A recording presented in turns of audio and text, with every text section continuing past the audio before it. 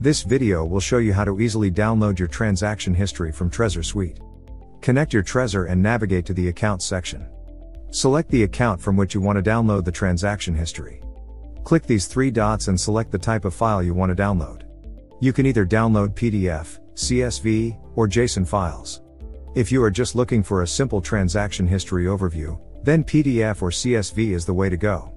Here are examples of what the downloaded files look like.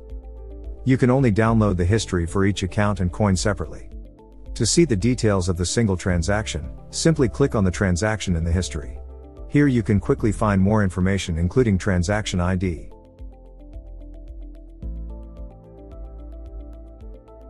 It is not possible to download the history of the entire wallet at once. If you will be using these files with a third-party service, such as any tax or accounting tools, keep in mind that you might need to adjust the file according to the third-party specifications.